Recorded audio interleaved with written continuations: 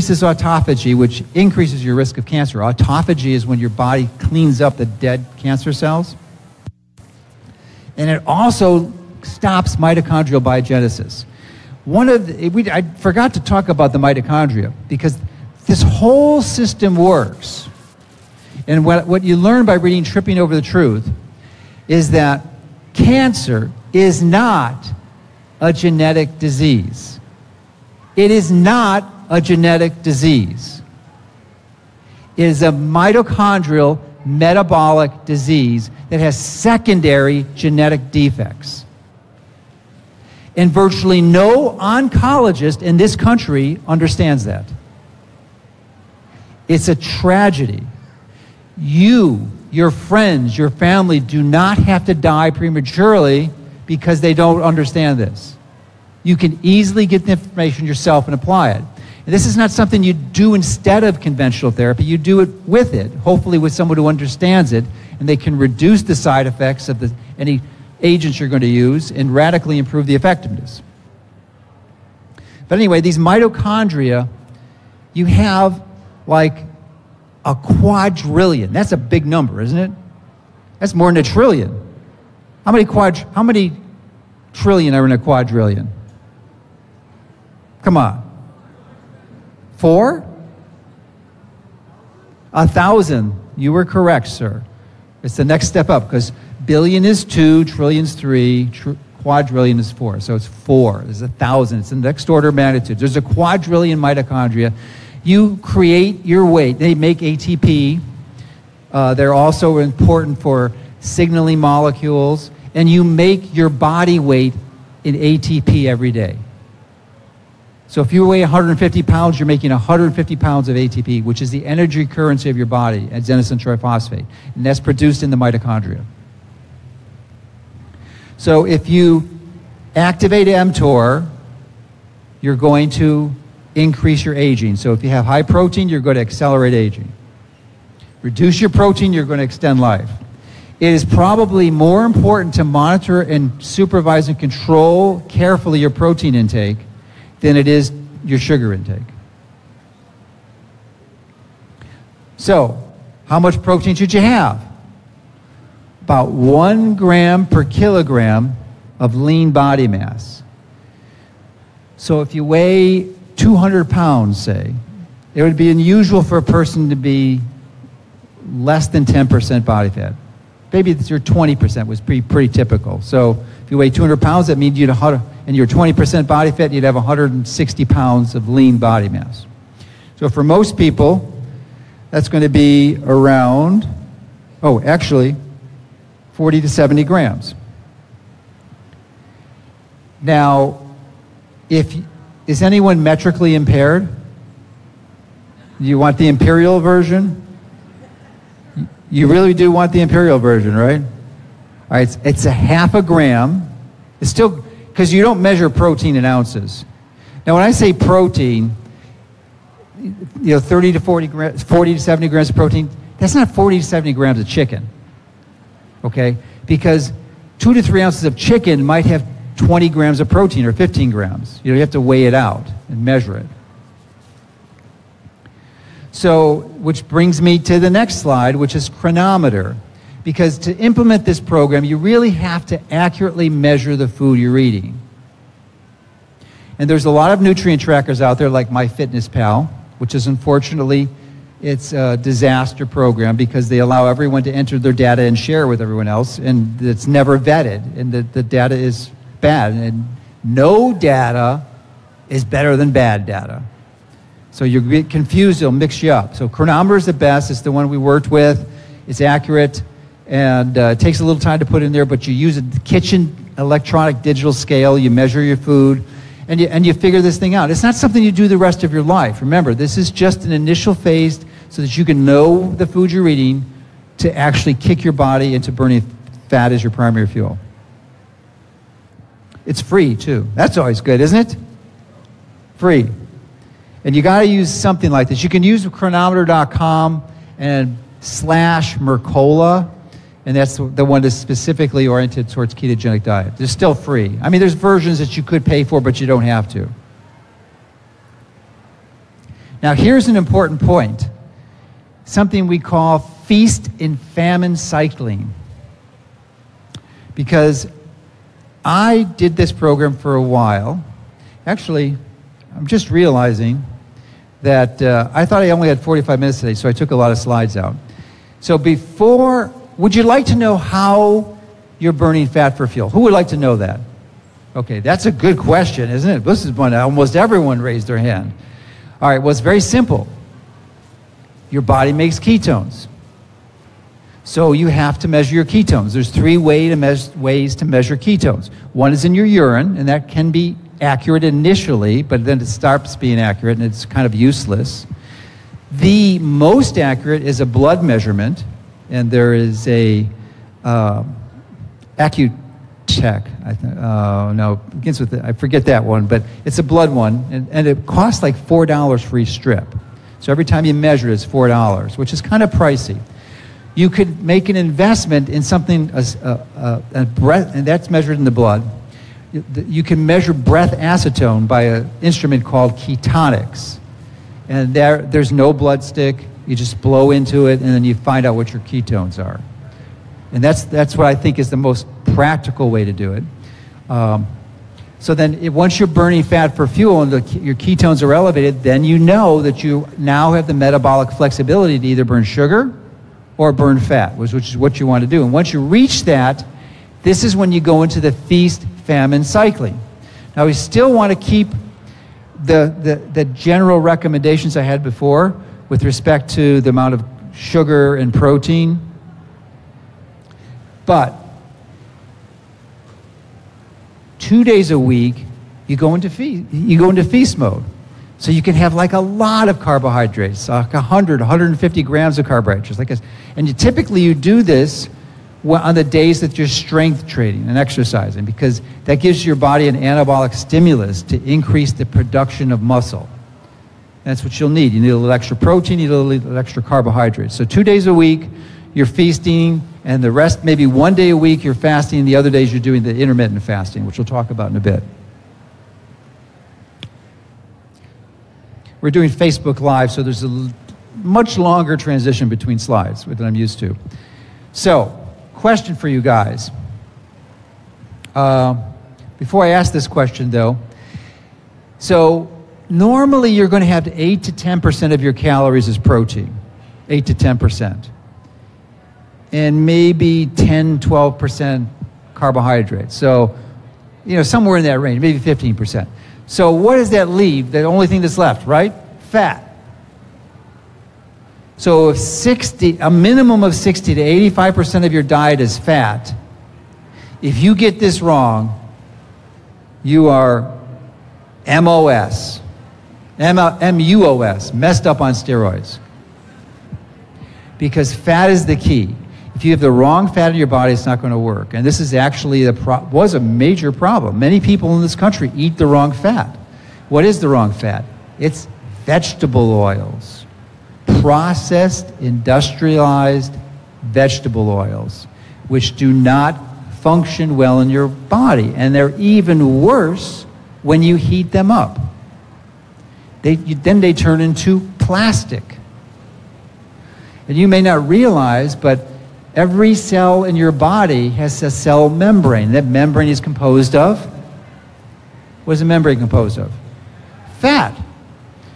And each of those pieces of fat, they have two little long fatty acids, which is an insulator, and the binder is a conductor, so that forms a capacitor.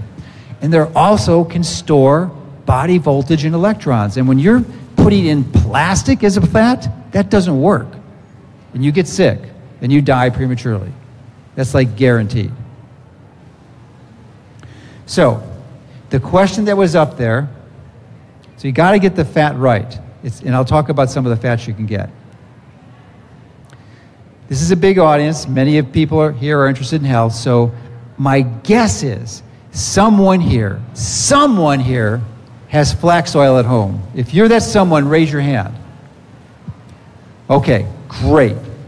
I am so glad you came, because I want you to write this down now, that everyone who raised their hand, is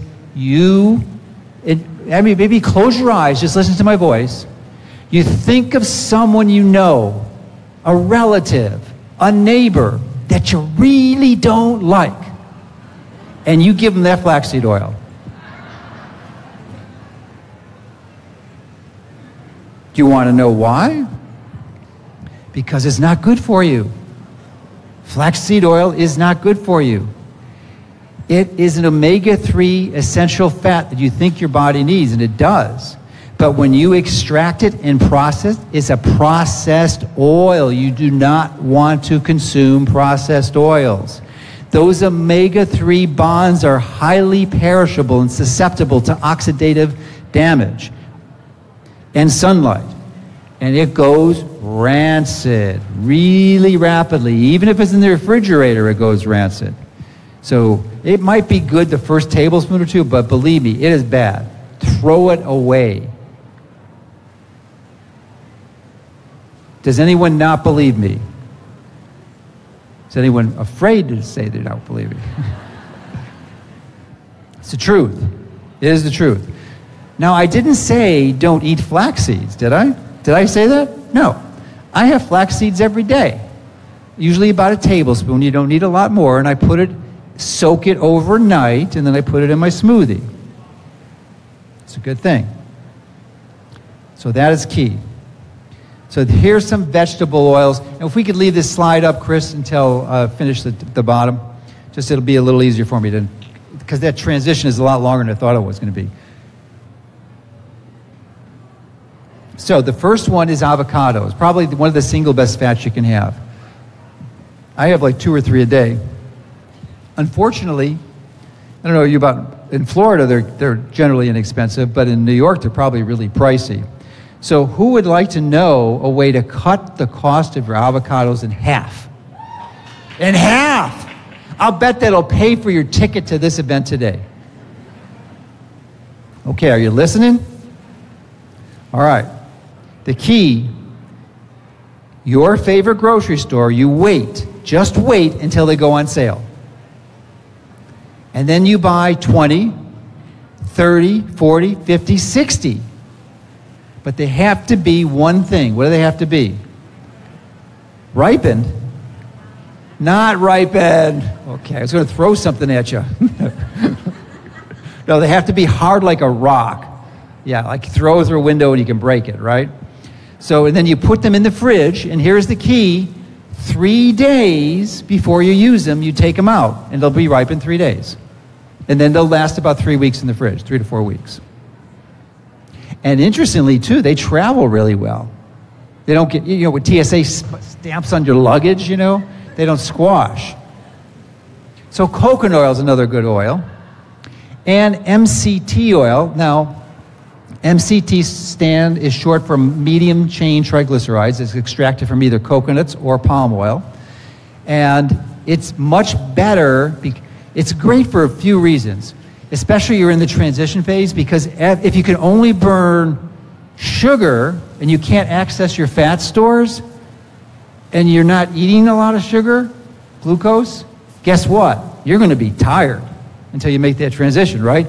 So that's where coconut oil, or even better, MCT oil comes into play, because it's a very short chain. Your body doesn't need a lot to digest it, and it's rapidly metabolized to energy, so you can have energy. So there's 2 types of MCT oil. The typical one that has 2 forms of fat, 8 carbon fat and 10 carbon fat, and that's the inexpensive one. But there's one called caprylic acid, which only has C8, which turns to ketones really quickly. That's the one I take every day, about a tablespoon. And we actually have it back there too. It's caprylic acid, so it's a type of MCT oil. So we have it in our booth back here. But the key thing here is with caprylic acid or MCT oil, you've got to be really careful. You can't use a lot of it. If you do, you know what happens? What happens? You get disaster pants, right? You do. You do not want disaster pants. So you got to start slow with it. And raw cacao butter is another good one. A lot of people in the health field have heard of that before. It's one of the fats that they make chocolate out of. And here's another good one, macadamia nuts. Macadamia and pecans. Those are the two best nuts. Why? Because they're high in fat. Actually, it's fat very similar to olive oil. Low in protein, low in sugar. So macadamia nuts are good. Who likes macadamia nuts? All right. They're expensive though, right? All right. Now, who wants to know how to save 40% on your macadamia nuts?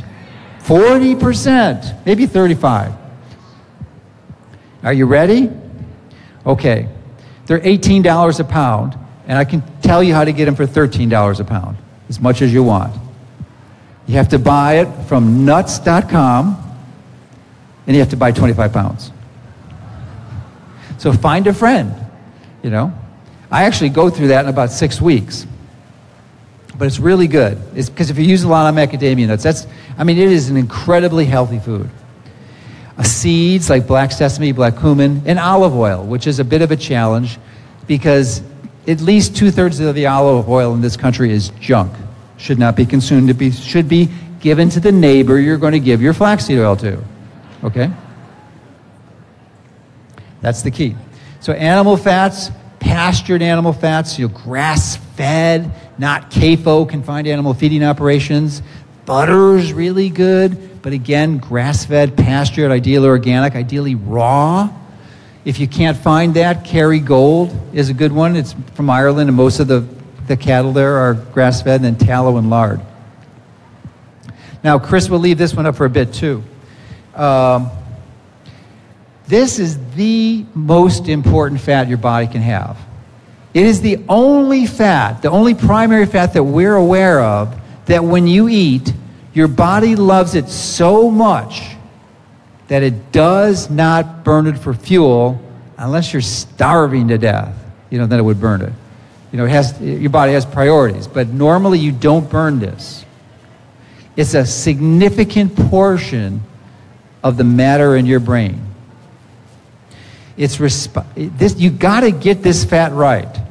This is an omega-3 fat. It's essential. Your body does not know how to make this. You have to get it from the food. And a lot of vegetarians, do we have any vegans or vegetarians here? Okay, well, that's good. We don't have too many of those.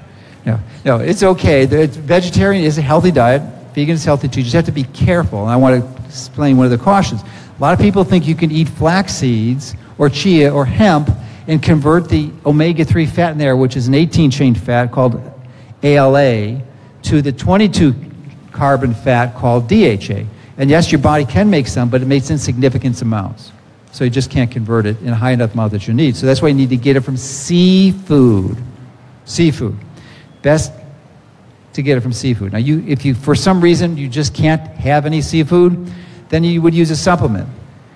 The two supplements are fish oil or krill oil. I like krill oil better, unless you're allergic to shrimp, crustaceans, because it has a phospholipid, so it's absorbed more effectively, and you don't get the burp. So, but ideally, food. So sardines, and sardines are great because does anyone here travel? Do you ever go to a restaurant?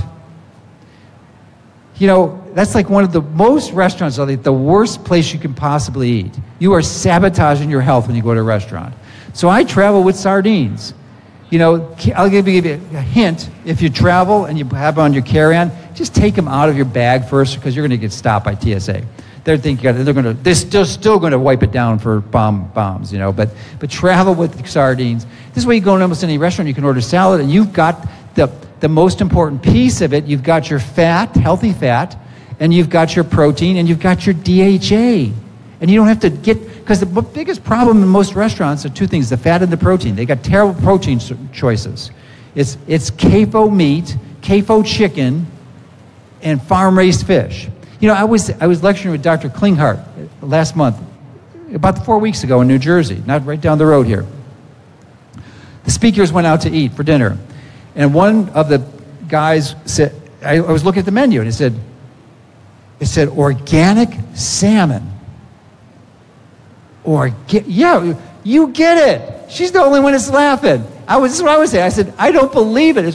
How? So I asked the waiter, I said, how could you have organic salmon? He says, I don't know. Let me go in back and ask. So he goes back and asks. It says, it's farm raised. The worst, yeah, poisonous. So that's another thing. You cannot believe almost the vast majority of restaurants essentially lie and commit fraud on the restaurant. No one is supervised. There's no regulatory agency that goes over it. They could say whatever they want and get away with it.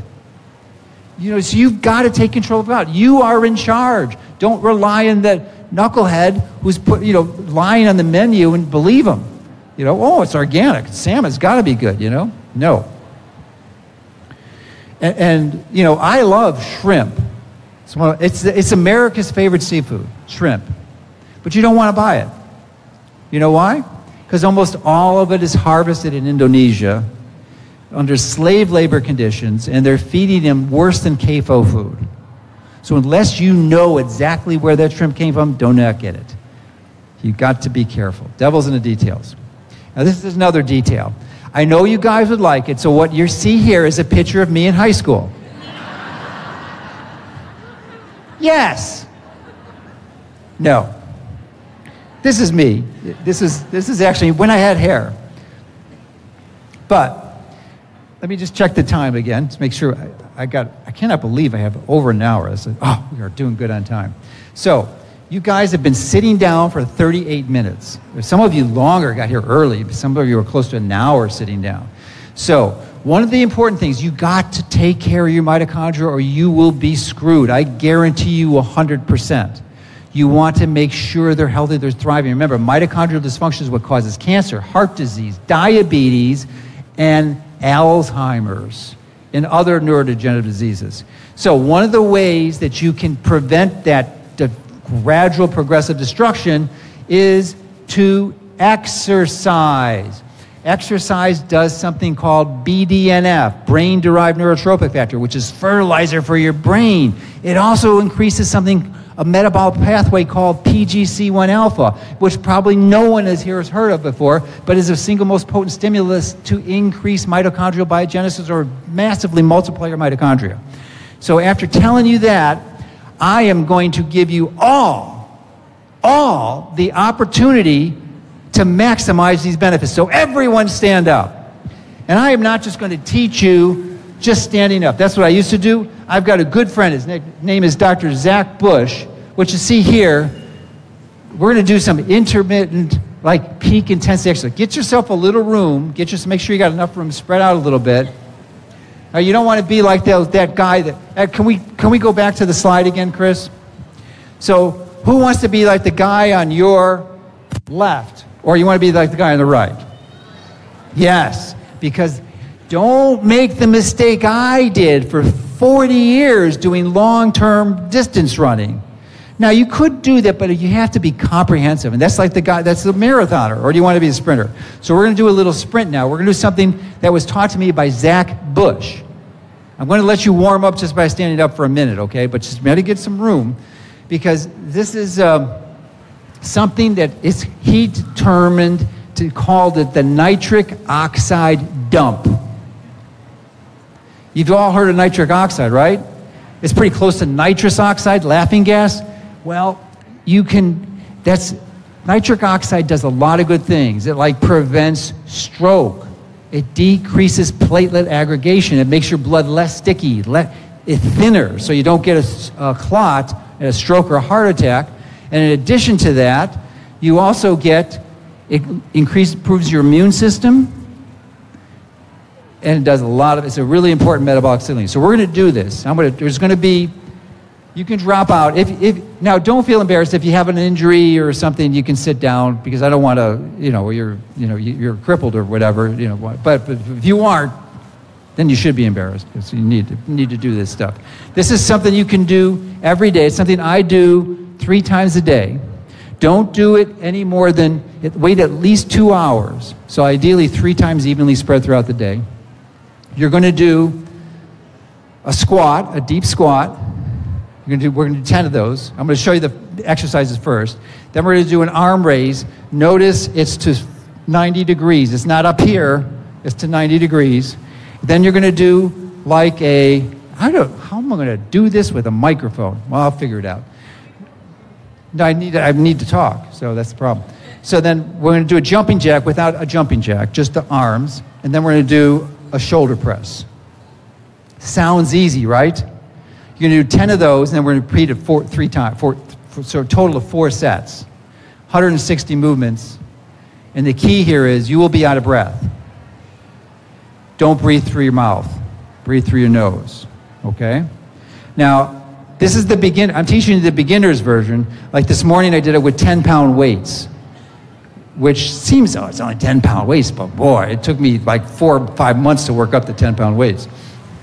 And then you can also do, instead of a squat, you can also do a jump.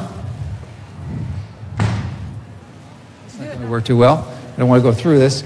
But you could do jumps and, instead of that. So, we'll do this simple basic one first. So is everyone ready? All right, let's go to those mitochondria. Okay, ready. 1, 2, 3, 4, 5, 6, 7, 8, 9, 10. And then 1, 2, 3, 4, 5. No, you do it with 2 hands. I just got a microphone. 4, 6, 7, 8, 9, 10. Okay. 1, 2, 3, 4, 5, 6, 7, 8, 9, 10. Okay, that was 1 set. Down again. 2, 3, 4, 5, 6, 7, 8, 9, 10. 1, 2, 3, 4, 5, 6, 7, 8, 9, 10. 1, 2. Breathe through your mouth, through your nose. 5, 6, 7, 8, 9, 10. 1, 2, 3, 4, 5, 6, 7, 8, 9, 10. Okay, half done. 1, 2, 3, 4, 5, 6, 7, 8, 9, 10. 1, 2, 3, 4, 5, 6, 7, 8. 2 hands, sir. 9, 10. 1, 2, 3. No, on the side. Not like this. And this side. 4, 5, 6, 7. Good. 9, 10. 1, 2, 3, 4, 5, 6, 7, 8, 9, 10. 1 set left. 1, 2, 3, 4, 5, 6, 7, 8, 9, 10. Okay. 1, 2, 3. 2 hands. 4, 5, 6, 7, 8, 9, 10. All right. 1, 2, 3, 4, 5, 6, 7, 8, 9, 10. 1, 2, 3, 4, 5, 6, 7, 8, 9, 10. Okay, put your arms out. Put your arm. Does anyone feel tingling in their hands? That is nitric oxide dumping. You have no idea. Now that is a lot more powerful than just standing up, isn't it? Do you feel like you got a workout? I'm telling you, in 3 minutes, that's a high-intensity exercise. Is anyone breathing fast? That will get your heart moving. That's what your body needs. You do that, that's equal to like to going to most people go to the gym for an hour, right? 3 minutes, you just got the same metabolic benefits they did in an hour. You do it 3 times a day. Isn't that great? Dr. Zach Bush, one of my good friends. I love this man. He's the smartest doctor I ever met. I was just at his place last week in Vermont. That was it. That's him, Dr. Zach Bush. Okay. Sitting is the new smoking. This is pretty interesting. I did a lot of interviews. Dr. Joan Vernerkos, who is the medical director for the astronauts and responsible for their health, came up with this conclusion. Then there's also Dr. James Levine out of Mayo Clinic.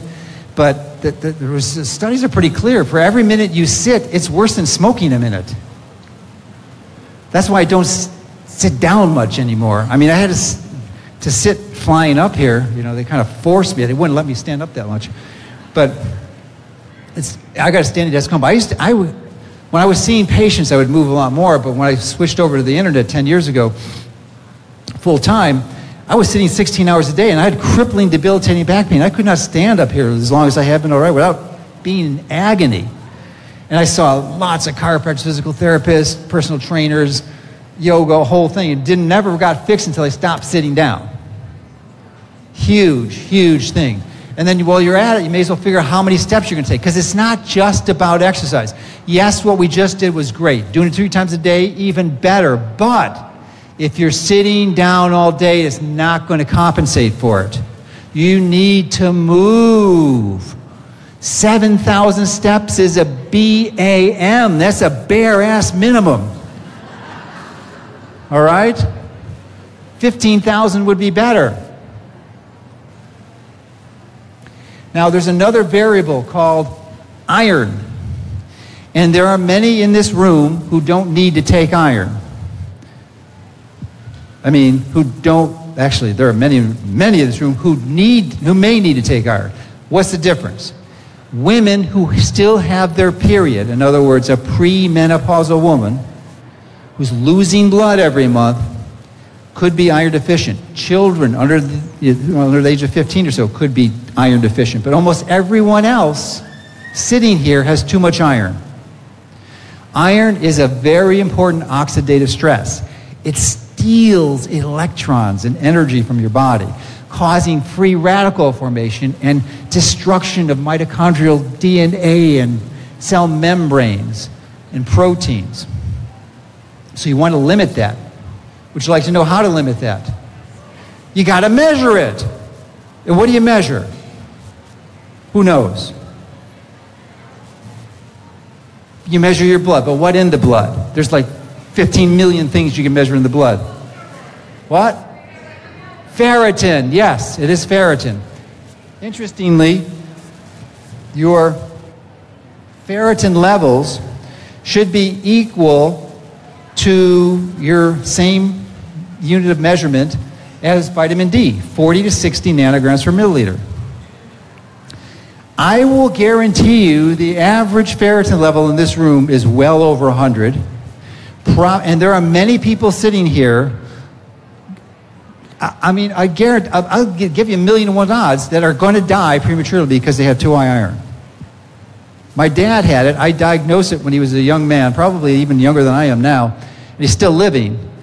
Not well, though. And it pains me, it saddens me to tears that both my dad is 89, my mom is 83, 82 actually. And they're both in wheelchairs. And they walk like this because they didn't move. They didn't move.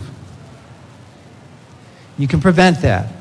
There's other things like Qigong too, simple, crazy little things. We're just standing like this and just maybe bouncing up like this and shaking so you get your balance. So if you do those things, then you don't have to be crippled and confined to a wheelchair. All right, so I'm sorry, a little bit of a tangent. So, but it really gets me. I'm going to see my parents tomorrow because I go to Chicago from here. And, you know, it just breaks me up when I see them. You know, and it's a powerful motivation catalyst for me. I never want to wind up like that. I never want to wind up like that. So if your iron level is high, you don't take a supplement for it. You just get it removed. You can donate your blood, but half the people can't donate their blood for a variety of reasons. So you have to get a prescription from your doctor. It's called a therapeutic phlebotomy. Ideally, you know a phlebotomist, and there's a number of them around, and they could just take maybe 2 ounces out of your blood at a time every week, few weeks, instead of 16, which is what they take out at a blood donation. But people who donate their blood, they have half the rate of cancer and half the rate of heart disease, 2 to 3 times a year.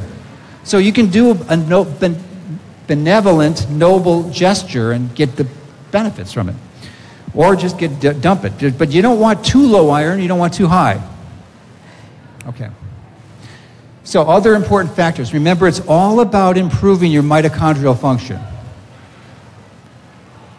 This is something I never really fully appreciated. It doesn't dive deeply into my book, but it's going to be the topic of my next book. I don't know what it's going to be. I just figured I'm writing this book last week. But non-native, what does that mean? That means artificial.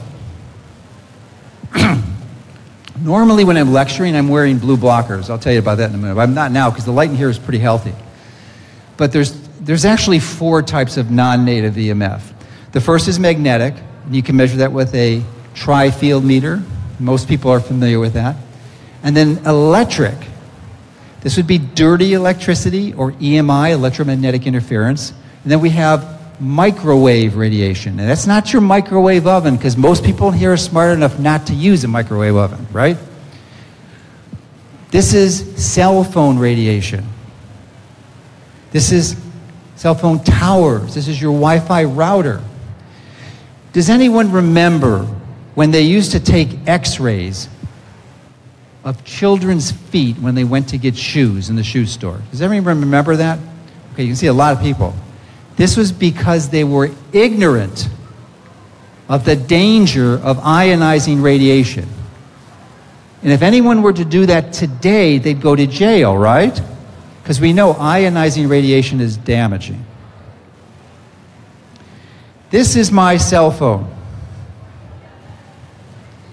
It is not ionizing radiation, but it's probably just as damn dangerous.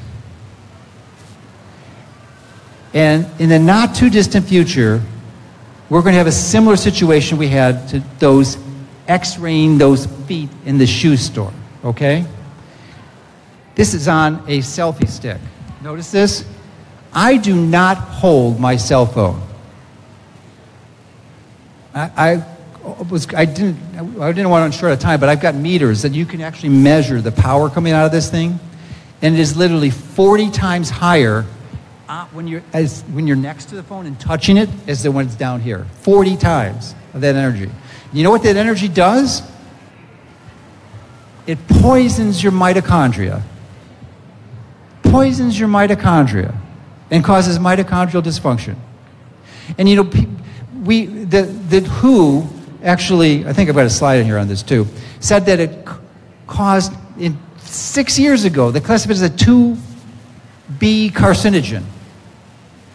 But I think that's counterproductive to tell people, oh, it's going to cause brain cancer. Does it cause brain cancer? Absolutely. But who here knows someone with brain cancer from cell phone? Probably no one. Does anyone know that brain cancer from cell phone here? One person. 2? 3. Okay, so 3.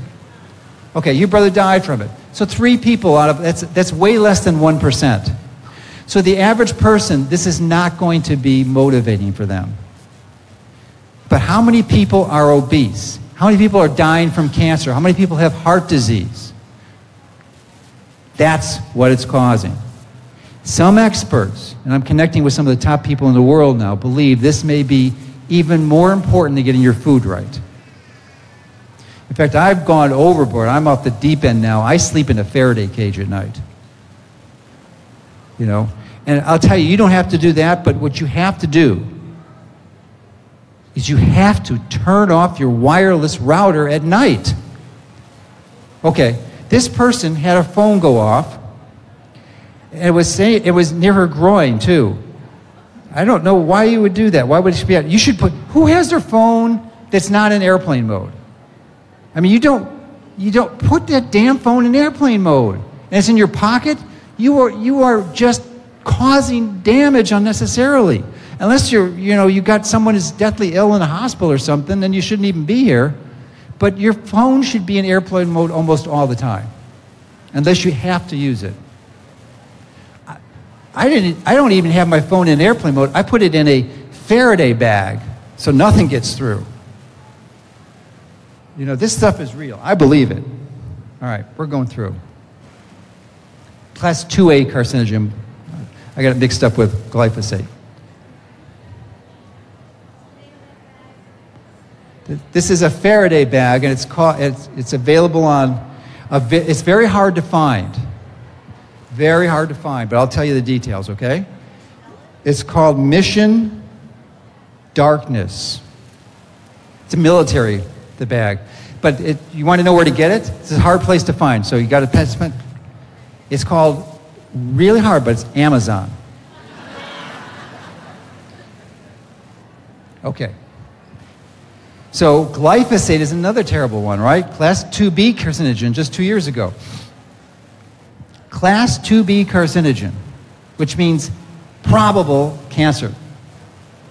This is, I like to put this up here. I mean, we know we shouldn't be eating glyphosate-contaminated food. Unfortunately, they spray 5 billion with a B pounds on the planet every year. So guess what? It evaporates, it goes into the air, and it rains glyphosate. So even if you're growing organic crops, you're getting glyphosate, unless you're growing them in a greenhouse. So, but the key thing there is that there's a massive collusion, and if you read my newsletter, you know this, revolving door between federal regulatory agencies and these companies. So you know they control it. You know, and it's just for corporate greed. So you want to eat clean. That's another thing. And glyphosate is a mitochondrial poison. It's another one. Here's one that is not. It's sunshine. That is a native EMF. That means it's a natural EMF. Not all EMF is good. I mean bad. You think EMF, you think bad, right? But sunlight is EMF. It's an electromagnetic frequency, and you need it. We all need it. That's why I live in Florida, and I'm outside 1.5 to 2 hours virtually every day. Does it look like I'm outside? You've got to be out there getting that sun. So the thing is, if you're not, especially for people of color, deep color, you know, it's even worse. You need 2 to 3 times exposure as I do, because you've got more of a filter to block it out. And they say, oh, I can't do that. Well, then you have to swallow vitamin D, but I can tell you it is nowhere near as effective as sunlight. And I'll tell you why in a moment. Because vitamin D is a biological marker for ultraviolet B radiation exposure, which has some very important metabolic benefits. And when you fake out your body by swallowing a pill and not giving it the UVB that it needs it. I mean, UVB structures your water. Guess what else UVB exposure does? It stimulates something that we just did a few minutes ago. You know what that is? Nitric oxide.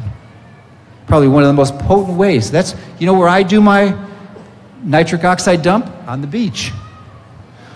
And I get the sun, and so you get the double whammy. But when that happens, when you get nitric oxide released by exposing your skin, not your clothes, to the sun. Sorry, but I'm not used to this. I don't think I've used a handheld mic in years. But when you have the ultraviolet B dilating your bloods, because that's one of the things that nitric oxide does, right? Then you get maybe 60, 70% of your body's blood circulation going through the skin. Guess what? You're exposing it to the radiation. You're getting ultraviolet B, plus you're getting red and near infrared, which also structures the water in your body. And if you have the right and proper fats, specifically DHA, and the natural fats, not the plastic garbage, industrialized, processed fats, then your body can store that energy as voltage in your body. And that's where you need that energy. You need that energy to repair and heal your body. And if it's not there and you lose that capacity, and you're not charging up, it's not going to work well. So, with that primer, I gave this slide up at Dr. Klinghart's, and there was like 70 people in the audience, and someone got it right. I wonder if anyone's going to answer this question correct. Now, this is obviously subjective, but this is my impression. What's the biggest health mistake of the 20th century? Well, sitting too much, good, but that's not it. Sunscreen, you're really close. That's close enough. That's good. You guys are smart. Avoiding the sun. Does anyone know a dermatologist who tells you to go into the sun? The Surgeon General, who got fired yesterday. Some people think it was my girlfriend that was responsible for that. He was fired, and he was a big. Actually, he wasn't. It was the Surgeon General before him who was a dermatologist. Murthy is not a dermatologist, but there was a big push on that. So, the other thing is avoiding the sun. Is people. You know, I walk on the beach every day. I've told you that, right? 90% of the people are doing it wrong. And I'll show you a picture and I'll let you guess what the things are, okay? But one of them is sunglasses. There is like no reason for you to be wearing sunglasses, except doesn't cause cataracts. Oh, wait, I got the slides out of order. When you're, I'll go to this and we'll go to that, I'll finish that thought. You should be sleeping in complete darkness at night. Complete, absolute darkness. If you can see your hand this close, it's too bright. Okay, it really needs to be that dark. And if it's not, you're going to have melatonin disruption. Melatonin is a very important hormone. It's really potent anti-cancer. And you have to have bright daylight exposure outside. All right. So this is me yesterday. My hat is tilted because the sun was coming from over that way. So, what are the things that I'm doing in this thing that make health sense? There's a lot of them. Let's go. Skin is exposed, right? So a lot of people I see on the beach, they're walking and they got a full set of clothes on. Okay, now you can't see one thing, but what I'm not wearing here is shoes. All right, so we're grounding in the water. Sun exposure. Go ahead. I'm shading my face. Very good. Very, very good. Very perceptive. Because the skin on your face is a relatively small surface area. You're not going to get significant vitamin D from exposing your face to the sun like what most people do. You know, they go outside with full clothes and think they're going to get enough vitamin D. Wrong. No, it's not going to work. Plus, you're going to damage your skin because the skin is very thin on your face and susceptible to photooxidation. So cover your skin and your face. If you even want to wear a safe sunscreen, I'm not opposed to that because it's not that's the issue. So I'm covering, my face is in complete shade, right? And I'm walking in the water because it's more electromagnetically neutral, or it's more susceptible, not susceptible, more prone to providing a surplus of electrons into your body. And I'm walking. And I'm reading on my Kindle. So you can find all those things because all of us are busy. A lot of us don't have the time to do this. You have to combine as many things as you can. You have to do beneficial multitasking because multitasking can kill you, right? If you're texting while you're driving, not a good idea, unless you have an autonomous car. So this is where I was going. So sunglasses are terrible, except when you're in bad light or the sun has set. Humans have been around many generations. Thousands, some believe tens of thousands, some believe millions. A long time, whatever perspective you take. The only light source we've ever been exposed to prior to 1900 was fire. Fire. Now you say, what about the moon? What about the stars? Well, what is that? That is fire too, right? It's the only light we had. Now we have these. I guess these are healthy lights. I'm assuming they're halogen, but if they were fluorescent, they're clearly not LEDs, then we have enough beneficial light to balance it out. Because when you have bad light, I have a pointer. This is so good. So this is daylight. This is what you see through the windows. Look at, this is the full spectrum. I actually have normally I travel with the spectrophotometer and I take a picture of it and I throw it up as a slide. But this is daylight. This is very, very healthy. This is an incandescent bulb. Notice how it's really low in blue. Very low blue, this is why it's so good at night. Fire is even worse than this. Not worse, it's actually better. It has less blue. This is a fluorescent. Look how terrible that graph looks. You know, it's not, does that look healthy? No. That's what many of us are exposed to at home or work. This is halogen, which is not quite as good as the incandescent because it's a little more blue and green, but it's still healthy light. It's an analog, it's an analog light source, like fire.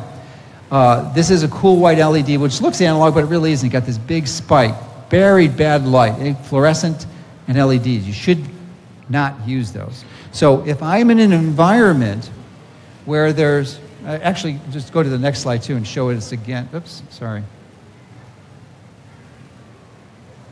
This would be the incandescencies, and the other ones have these peaks, and you're not getting all the other ones. It's important to know that when you're exposed to blue light, or ultraviolet, which is pretty close to that, it creates reactive oxygen species. It causes damage. But remember, reactive oxygen species can be healthy and beneficial, and you need some. The problem is when you only get the blue light and you don't get the red and the near infrared and the mid and the far infrared, that's the reparative, that's the restorative frequencies that cause your body to heal. So when you got them together, they work great.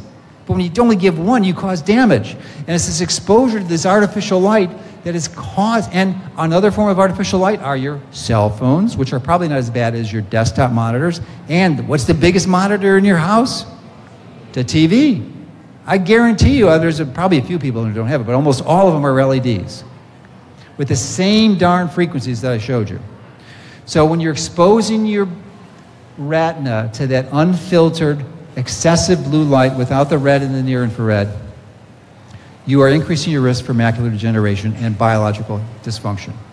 So we are going to have an epidemic of macular degeneration. Or, what is the other term for that? Blindness. The most common cause of blindness in the US. Fortunately, it's reversible if you know what you're doing, and one of them is not exposure, your retina to those frequencies. So when the sun goes down, I've already went to that very hard to find site called Amazon. And I purchased, these are laser goggles, and what color are they? Red. These are not blue blockers. These are red. And I look really cool now. But when the sun goes down, these go on. You don't need to wear them in the daytime, because if this was unhealthy light, it's still, circadian rhythm-wise, is okay, so I would just wear the blue blockers. But after sunset, I wear the red. These are very expensive. They're $9. I think they're called red light laser protector, safety glasses. There we go. Slide of answer. Let me just check the time. Make sure I don't go crazy overboard. Okay, getting close. We're getting close to the end. So use incandescent bulbs. This is another thing you can get on Amazon. You just use those search names and you find it.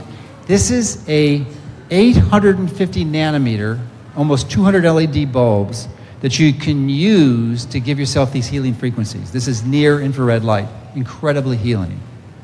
They've been used, I've interviewed Dr. Hamblin, who's a professor at Harvard in photobiomodulation, and he's actually found they've been able to turn people's kidney disease around that were going to get a transplant, and they put them on this and they don't need a transplant. Alzheimer's, lots of studies on reversing Alzheimer's with this.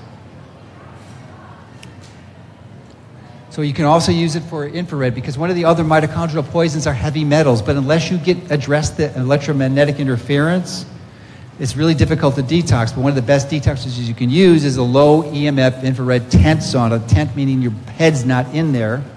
And the other cool thing, you can't see it here, but there's two little, you usually have to be in here like a half hour. There's two little zippers here. They can open up and you can type on your computer. So you can multitask. I'm sorry? The other one, the previous one? This one? Yeah, security illuminator. So you can use this light with this device. You could like shine this around and do that, and there's some other detox strategies you need, but that would take like an hour that I don't have. But this is a powerful strategy, and they just did a Finnish study. They did this epidemiological analysis, and they found that the Finnish men who were swimming, and I think there was women too, who were doing sauna every day. That's a traditional sauna, not this one, which is better. They had 60% less heart disease and brain disease. It was just crazy. It's a good thing. So grounding is another good thing. Ideally best to ground with the sun shining on your skin, because you create a biological circuit. Oh, here's another cool thing. I created this bar. It took me, we had like 17 versions of this bar. So, when you're normally, I should have put this earlier, I got to put it at the end. But when you're normally snacking, one of the things is, what am I going to snack? Well, this bar is like, this is the best tasting bar. The Mito Mix bar, it's only been out a few weeks. But I have like a number of these every day. It tastes so good. Not the regular chocolate one, but the double chocolate right there. It's like, oh my God, it's orgasmic. It has like very little protein, lots of good healthy fat, really healthy fat, and like 17 grams of fiber, and very low carbs. Okay. Oh, it's got sugar. It has 5 grams of net carbs. I didn't discuss a net carb. A net carb is total carbs minus fiber. So it has 5 grams. You can get the ones without the chocolate covering, and it's only 2.5 grams. But if you're burning fat for fuel, it's okay to have some carbohydrates. You need some. I typically have 50, 60 grams a day, so I'm getting 2.5 or 5 from that. That's not a problem. And most of it are from vegetables. So this is the other thing. You got to drink clear water. Fluoride is what's called a dielectric blocker. Not only will it kick out iodine out of your thyroid, which is a big problem for women and a major cause of hypothyroidism, but it will also is another mitochondrial poison. Do not drink fluoridated water. Do not drink fluoridated water. Now, Ronnie Brower, is he present today? I was told he would be here. Is Ronnie here? I don't see him. Is anyone claiming to be Ronnie Brower here? You know him? Okay, so I'm not telling a lie because these women in the front row are affirming this. So anyway, he was supposed to be here, but I guess he no-showed. So anyway, he was before 675 pounds. That's just one of his trainers. And he lost like 475 pounds. Crazy. With his trainer. So following these principles. Didn't do it overnight, but he did it. I would like to have him come up and say a few words. That was the plan, but obviously can't do that. Nick Murphy was his personal trainer. And that's and he even did a TED Talk on, if you want more information about, called Fighting Fat with Fat. You need fat. You need healthy fat. Don't get diluted. Okay, these are the questions that Karen referenced earlier that we took so I could answer. What is the best way to use MC2 if you tend to be a very lean person? What are the benefits of using it for athletes, for those trying to get in shape? Well, the best way is to use the caprylic acid. We have the ketone energy, we call it. And you can use it for athletes. So is a ketogenic diet healthy for an athlete? I think it is. You want to have the metabolic flexibility to burn fat. But you know, if you're a burst athlete like a wrestler or a boxer or a sprinter, then it's not as critical. It is if you're an endurance athlete because your body burns primarily fat in those endurance events. So you want to do that for sure. And then the ketone energy, especially if you're engaged in one of those activities, can be really useful. Carolyn's mom, what are the 5 most important things you can do to care for your aging parents? Does anyone here have an aging parent? A lot of us do. So Carolyn's mom, I guess Carolyn's grandparents, are in their late 80s, just like my parents, and beginning to show signs of weight loss, reduced mobility. Assuming they have a fairly good diet, what supplements should be taken, what lab tests should be done. So, as I said before, the key thing is movement. You've got to move. The moment you start sitting down is the moment your life energy is leaving your body and you're accelerating your exit from the planet. You've got to move. You've got to eat the right foods, of course. Now remember, you can't out-exercise your mouth. So you can be exercising like a fanatic, like I'm doing 4 or 5 hours a day, and then eat poorly and think that's going to be enough to compensate, but it's not. You have to eat healthy. Eating healthy is more important than the exercise, but if you want to not have that loss of mobility when you're age, you got to move. So I think I had another. How would you prioritize? This is Joy. Is Joy here? Okay, Joy, stand up.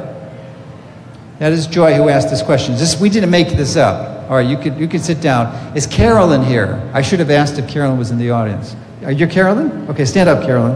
Is your mom next to you? Okay, so that's Carolyn. So she did ask the question. It wasn't a fake question, okay?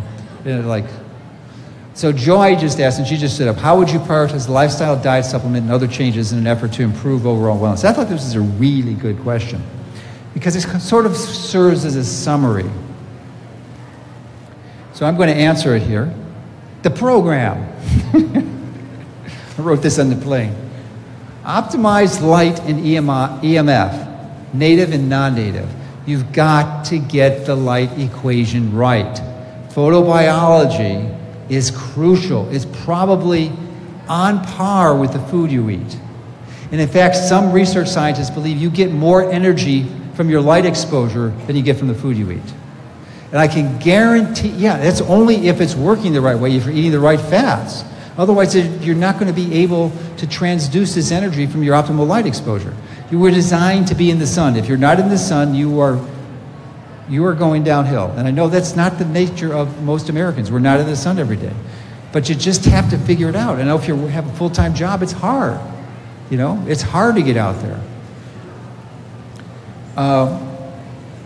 Movement, I mentioned this Qigong exercise, which is really useful.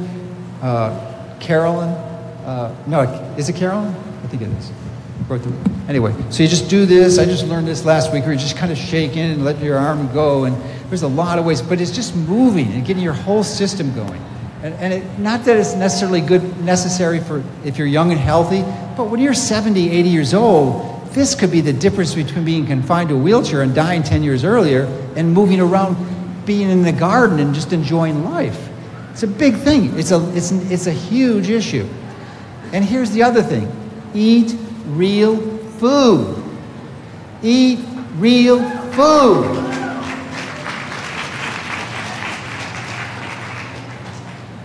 "95% of the calories that Americans eat are processed foods." How could you be healthy with processed foods? You want to eat real foods. Now, that is a profoundly accurate statement, but remember, the devil is in the details, right? Not only the type of food, but the timing. That's why I wrote Fat for Fuel, to give you the details. Now, a lot of it's on my site, but the benefit of a book is that it's all consolidated into one place, and it's easy to follow. And, you know, I read 150, 200 books a year. I think it's one of the best investments you can possibly make, because you have no idea, unless you've written a book, how much effort and energy goes into compiling that as a resource. It takes thousands and thousands of hours, and for like a measly $15, you can get all this information in one place. It's crazy. I mean, what a value. I just bought 4 books last night. So this is a good value. This will be the #1 health book of 2017. We've already pre-sold 100,000 copies. So it's going to be big, and especially, I'm hoping it gets to the point where Atkins did. I mean, Atkins did a really good job. One of the things some people might say, because I know we have a person here who worked for Atkins, is what's the primary difference between this and Atkins? Would you like to know? What's the difference? The difference is we pay attention to the quality of food. Atkins didn't. Even when he was still alive, he was using Splenda in his products. But even more important, he did not, and it's hard to criticize him for this because the knowledge was really new. It was available, but you'd have to be a deep molecular biologist to understand it. He didn't know a damn thing about mTOR and protein. So it was high protein, high fat, low carbs. You cannot have high protein. That is worse than high carbs. It will decimate you. Now, if that chronic high protein. So if you're a weight trainer and you want to have pulse it a few times a week, that's okay. But if you have high protein all the time, you are asking for trouble. Just asking for trouble. So I think I'm going to make sure I'm leaving on time. Maybe I could ask, let me just check. Yeah, I just like perfect timing. So my plane is in airplane mode too, as I encourage you to be. So be cautious. You know, this EMF is a real deal. Pay very strict attention. I'm actually going to go shoot a video tomorrow or Tuesday in Chicago and tell you more details about the cell phone and how to take care of it, but it's a real issue. So thank you for your attention and all your support. I appreciate it.